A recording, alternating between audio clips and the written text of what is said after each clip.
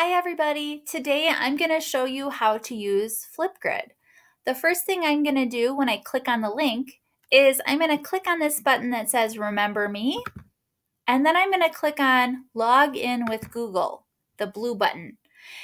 And when your school email account pops up, you're going to click on your school email account. Now, if your school email account does not pop up, you're going to put your school email address in there and put in your password to log in, just like you were logging into your school email account. Once I select my school email account, that will take me right to the Flipgrid page. So at the top, there's the title. Then there's a description here of what you would be recording. And then if I go down, there's actually an example video by Miss Kramer to show me what this video is all about. So this particular Flipgrid is a Flipgrid about showing off your talents. So in her video, she tells you exactly what you should include.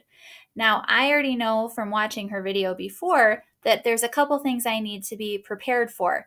I need to be ready to say my name, my grade, what my talent is, and then I also have to be ready to show my talent.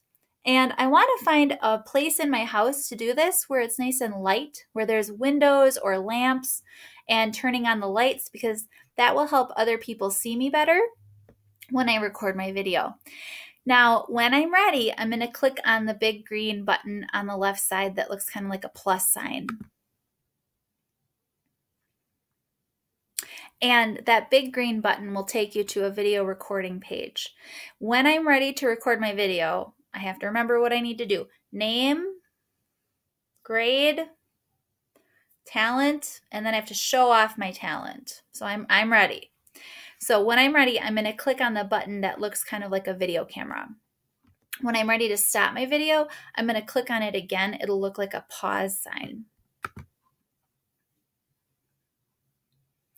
Hi, I'm Mrs. Coles. I'm the art teacher at Evans, and my talent is painting.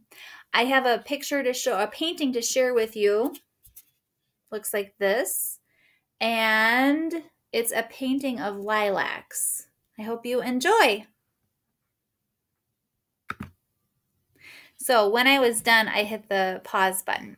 Now I made a couple mistakes in my video. My picture was upside down and it looked kind of funny. So if I wanted, I could actually re-record it by hitting redo, and then I could just try it a second time.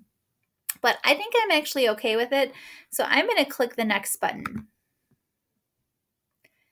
Now, hi, it's going to show you your video again just to make sure it's what you want. And if you want to add more parts to your video, you can, or you can just click next if you're happy with it.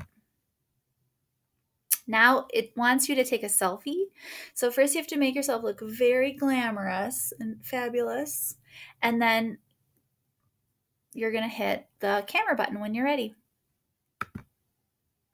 And if you like your selfie, you're going to hit next. If you want to redo it, you can just click redo selfie. And then it's going to load your video. It might take a minute, depending. Once it's loaded, you're going to type in your name. I would at least put your first name and your last initial, but personally, I think you should put your last name so everybody knows who you are. And then I'm going to put the title, and I'm going to put, my title is going to be Spring Flowers. That's the title of my artwork.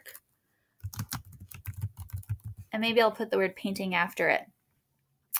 And then I am going to click the Submit Video button. Now, once you do that, your video has been added to the Flipgrid. So if I close this out by clicking on the little black X, it will be right here. This is my new Flipgrid video. You can see I made a couple of them because I was practicing. So now your video has been added so everybody else can see it. It's pretty exciting. And then once we have all the videos put together, we will send those out to everybody so everybody can see them. I am so excited to see what your talent is. Have fun.